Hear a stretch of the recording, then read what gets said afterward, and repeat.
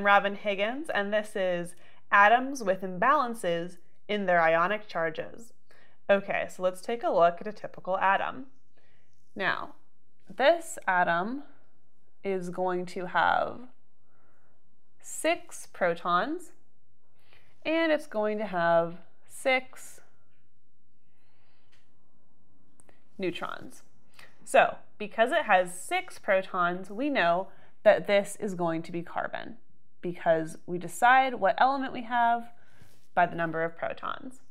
And now, this particular element is also going to have 6 electrons. So 1, 2, 3, 4, 5, 6. So 6 protons that each have a charge of +1 equals a total charge of +6. It also has 6 electrons, which each have a charge of -1, so a total charge of -6.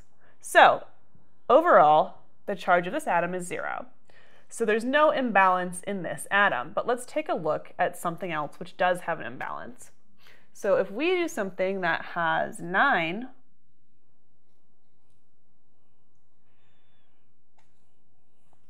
protons, and let's say it also has 9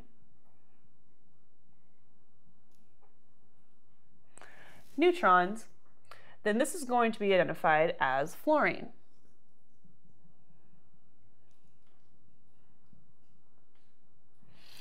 Now, fluorine is really electronegative, and so it often tries to get other electrons. So let's say this atom has succeeded, and now on its first string, it's going to have 2 electrons because it's full, and then on its next string,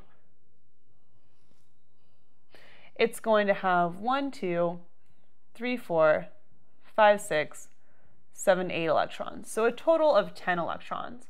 Now this guy, he has 9 protons, each with +1, so a total of +9, and he has 10 electrons, each with -1, so a total of -10.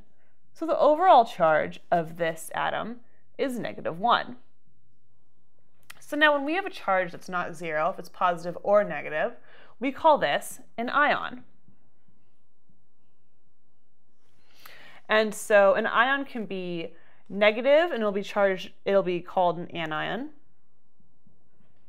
And if it's positive, it's called a cation.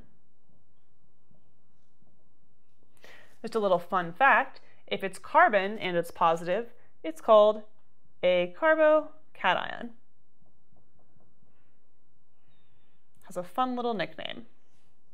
So basically, if there is an imbalance in the number of electrons and protons, it'll just create an overall charge that's not neutral, and we just call it an ion. It's no big deal.